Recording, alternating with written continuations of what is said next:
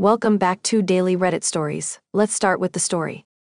AITA for not inviting my ex-husband's wife to my daughter's birthday party after she asked me not to. I'm 32, and I have a 9-year-old daughter with my ex-husband, who's 36. We split up when she was just 3.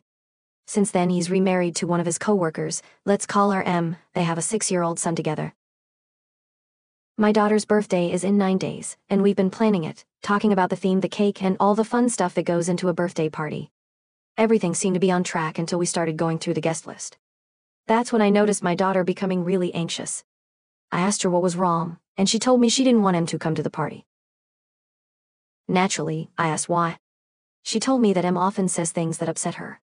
For example, M would make comments like, "That's why I prefer boys, girls only like pink and tutus," and sometimes she'd call my daughter a brat. The worst part is, whenever M's son annoys her, breaking her toys, calling her names, or starting fights, M always backs up her own kid and punishes my daughter, saying things like, "Boys will be boys." I asked my daughter if her dad ever intervenes, and she said M only acts like this when he's around.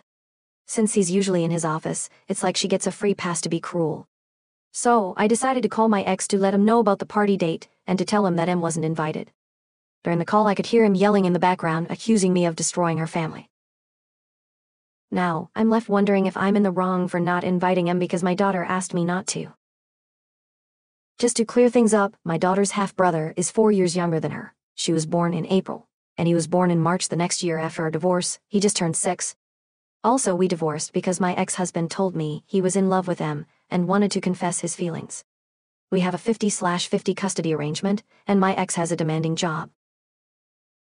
My daughter confided in me that she never told either of us about her discomfort because she didn't want to upset her dad, especially since he seemed happy in his new marriage. So I met with my ex for lunch to explain everything my daughter had told me. At first he was defensive, saying she was probably overreacting. I told him that even if she was, his relationship with his daughter was at risk. I gave him a choice: fix the problem, or I'd go back to court for more custody.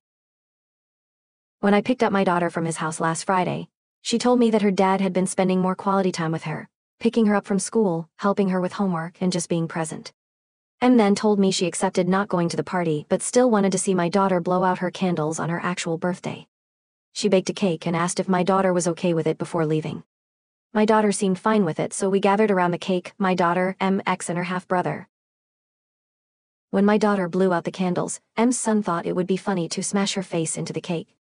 Honestly, if this had been an adult, I might have ended up in jail. M and her son laughed while my daughter cried. M then told her she was being dramatic and emotional. This led to a heated argument between M, my ex, and me. To my surprise, my ex supported me, saying that M's behavior was unacceptable.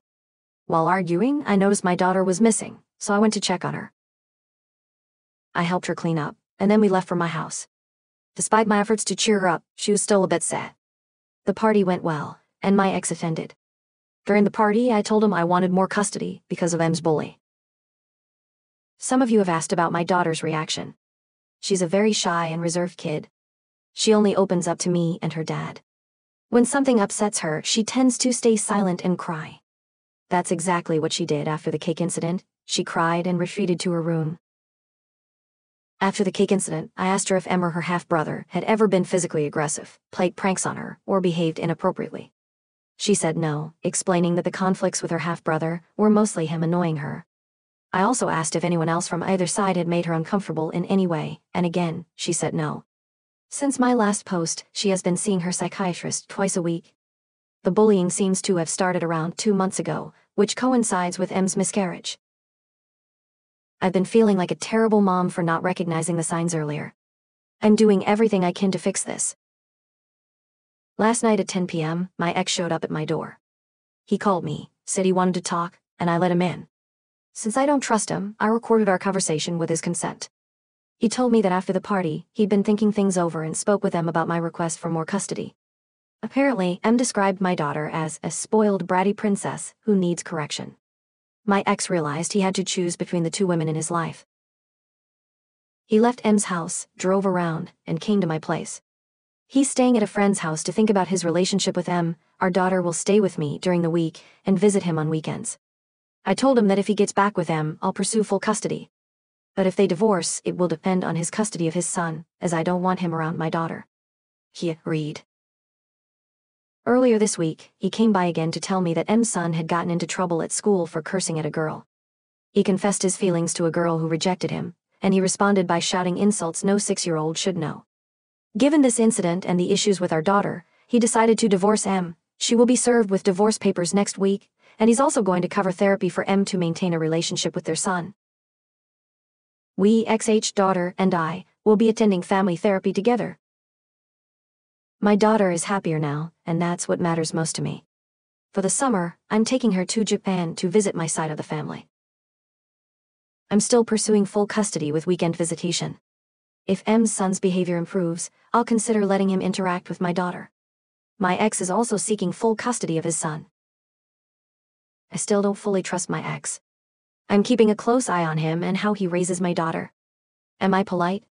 Yes. Nice? Not really. I'm not seeking more custody just because he wants his son. It's because his job promotion means he works more and doesn't have time for our daughter during weekdays. That's why she's with me. Since the last update, things have been evolving, and I've been trying to navigate these changes as best as I can. After my ex's revelation and the divorce decision, our lives have shifted significantly. My daughter and I have settled into a new routine with her spending weekdays with me and weekends with her dad. We've started family therapy, which has been a positive step for all of us. It's given us a structured space to address past issues and work towards a better understanding and co-parenting dynamic. My ex has been more involved with our daughter, and I've noticed a real effort on his part to be present and supportive.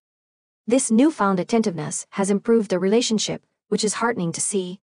However, I remain cautious and keep a close watch on how things progress, especially with M no longer in the picture.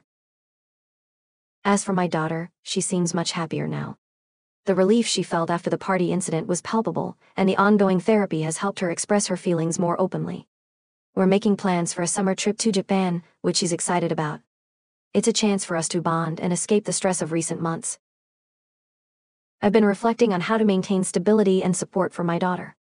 It's clear that the issues with M had a significant impact on her, and I'm committed to ensuring she feels secure and valued. I've also been working on setting boundaries with my ex to avoid any potential conflicts and ensure that our co-parenting arrangement remains as smooth as possible. My relationship with my ex is still primarily functional, focused on our daughter's well-being. We communicate about her needs and schedule but keep personal matters separate.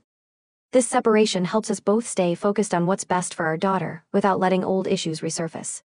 While I'm still vigilant, I'm hopeful that with time, we can create a healthier environment for our daughter and move forward from the turmoil of the past. Thank you for listening to the whole story. Wishing you a wonderful day.